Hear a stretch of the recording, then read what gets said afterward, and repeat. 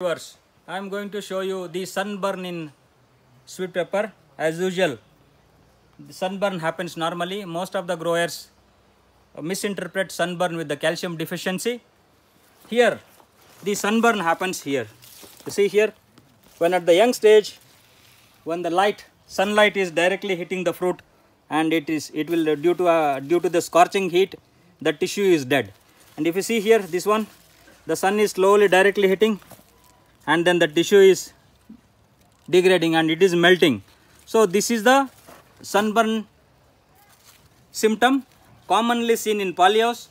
When the sheet used in the polyhouse is clear sheet and it does not block UV and it allows good amount of bright radiation, the sun rays are directly hitting the fruit, that leads to sunburn damage in the polyhouse.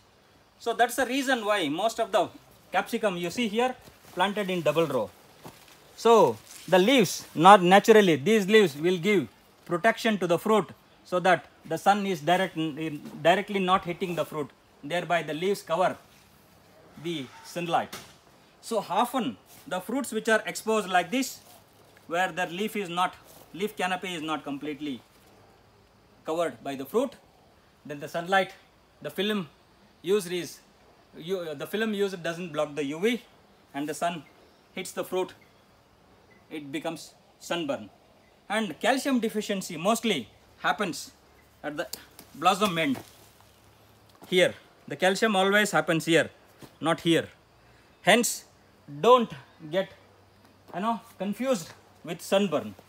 So you see here, wherever there is exposed area, please come here, and you see here, wherever there are areas or exposed to the sun, wherever the fruits are exposed to the sun, there is no adequate leaf, the sunburn is happening.